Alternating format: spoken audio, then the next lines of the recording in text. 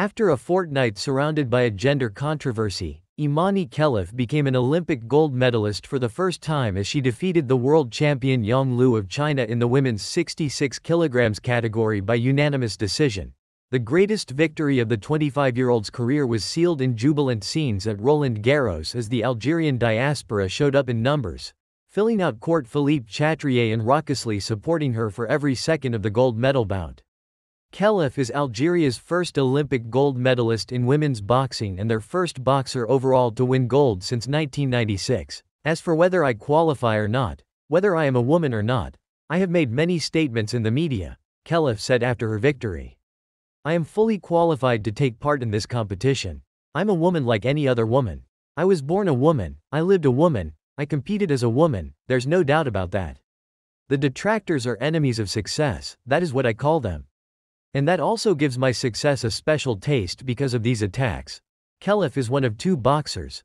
Lin Yu-ting fights in the 57 kg final on Saturday, who has been subjected to a gender eligibility row following their bans from competing in the 2023 Boxing World Championships after both failed a gender eligibility test administered by the International Boxing Association. Before these events, the International Olympic Committee took the decision to strip the IBA of recognition as boxing's governing body and expel it from the Olympics over a number of issues, including corruption, financial transparency and governance. 3 days after the Algerian diaspora in France had rallied around Khelif in her semi-final battle, making their support clear after a difficult 2 weeks, they returned late on Friday even louder.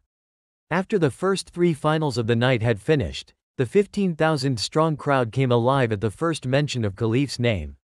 Chants of "Imane, Imane" echoed around the stadium. "My honor is intact now," Khelif said. "But the attacks that I heard in social media were extremely bad and they are meaningless and they impact the dignity of people, and I think that now people's thinking has changed. As for the IBA, since 2018 I have been boxing under their umbrella. They know me very well, they know what I'm capable of.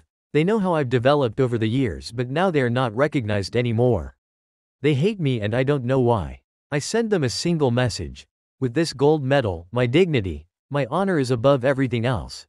It was Yang who tried to surprise her opponent by departing from her usual style and forcing herself on the front foot. Even as Yang landed some blows and imposed herself early on, Khelif countered Yang brilliantly.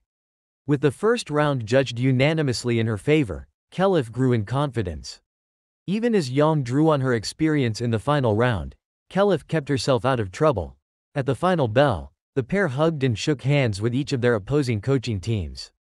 They hugged again after Khelif was pronounced the victor.